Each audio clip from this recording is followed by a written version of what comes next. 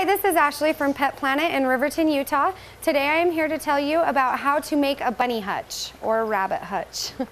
One of the best materials to use on a rabbit hutch is metal because it is more superior. That way it does not soak up odor and it is easier to clean. So that's a good suggestion right there. Also, they recommend that you use hardware cloth for your bunny cages.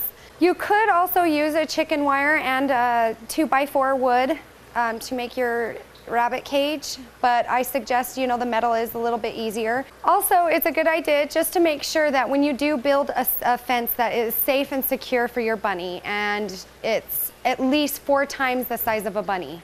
If you have any further questions about this, you can contact us at petplanetriverton@gmail.com, and we will be happy to answer any of your questions.